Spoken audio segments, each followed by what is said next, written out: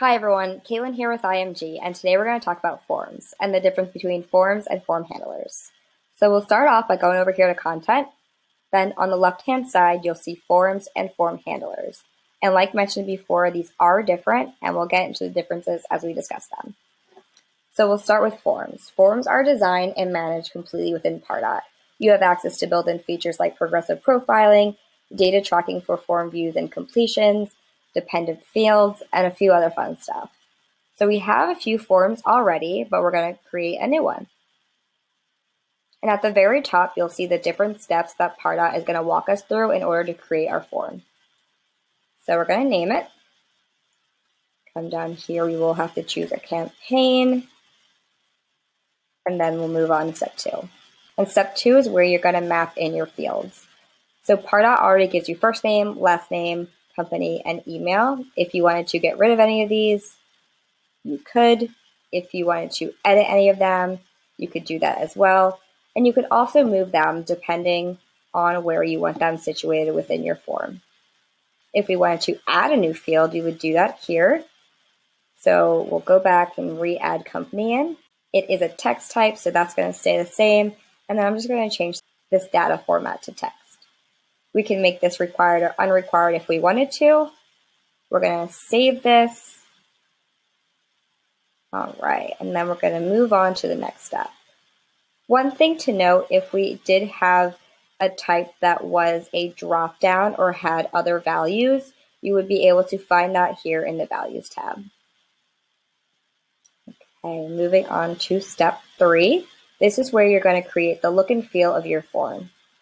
So we have the layout template here. We'll go in, and I'm just going to select a sample template. Right below it, we'll type in what we want for the submit button text. So I'm just going to type in submit. And down here is where we'll name our form. So this is our form training test. We'll come in here. We can create the different paragraph format, different size, font, color. We can get crazy with it. If you wanted this above the form, below the form, you have those different options. You could also edit it in the Style tab.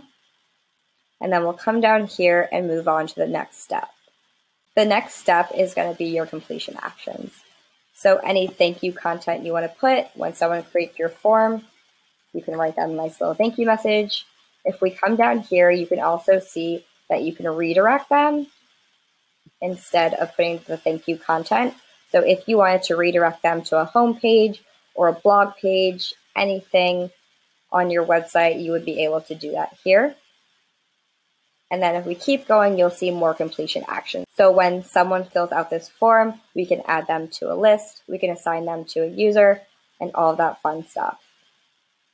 And then once we hit next, we'll see our form name, the folder it's associated with, the campaign it's associated with, the layout template that we selected for this form, the different fields within this form, as well as the submit button text and anything else that was included. And once we're ready, we're going to confirm and save. And that's our form. We're ready to start using this and put this in our landing pages and all that fun stuff. The next thing we can talk about are form handlers. And form handlers are a little different because they allow you to continue using forms you've already built. So if you had forms already on your website, you do not have to recreate the wheel. So from there, Pardot will extract the prospect's information by connecting Pardot to your external forms so that you can funnel prospect information into Pardot. So we have a few form handlers already. We're going to create a new form handler though. So here, we are going to keep with the same test. We'll select our campaign, and then we will come down.